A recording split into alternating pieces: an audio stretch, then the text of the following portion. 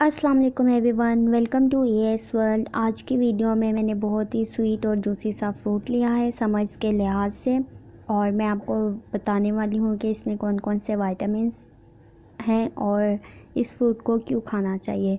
तो इस वीडियो को देखने के बाद आप खुद ही डिसाइड कर लीजिएगा कि आपको खाना चाहिए कि नहीं खाना चाहिए। तो बहुत सारे लोगों का ये फेवरेट भी होता है। फेवरेट क्यों ना हो, क्योंकि ये हेल्थ को बहुत स्ट्रॉन्ग बनाता है और पावरफुल बनाता है।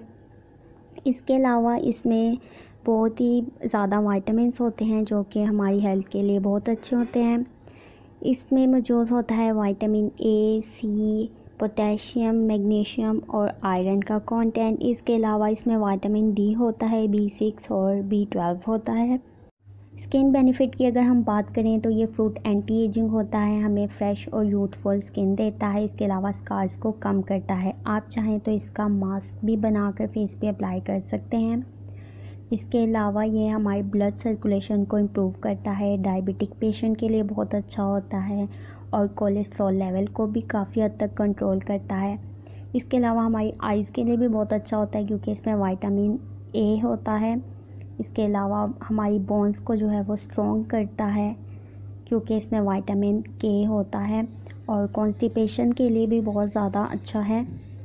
इसके अलावा मैं आपको यहाँ पर एक बात भी कहना चाहूँगी कि आप जब भी कोई भी चीज़ खाएं तो एक नॉर्मल क्वांटिटी में खाएं।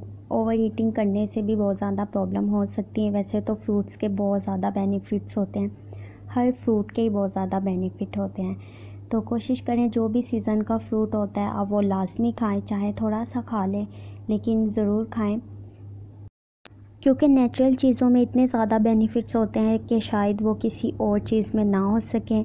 तो मैंने तो कोशिश की है कि आपको जितने भी ज़्यादा इसके बेनिफिट्स हैं हेल्थ के, स्किन के, वो सारे बता सकूं। तो अगर वीडियो अच्छी लगी हो तो मेरे चैनल को सब्सक्राइब कर दीजिएगा और अपने चाहने वालों का ख्याल रखिएगा। मिलते हैं एक न्यू वीडियो के साथ। Till then keep liking and keep subscribing my channel. अल्लाह हाफिज़।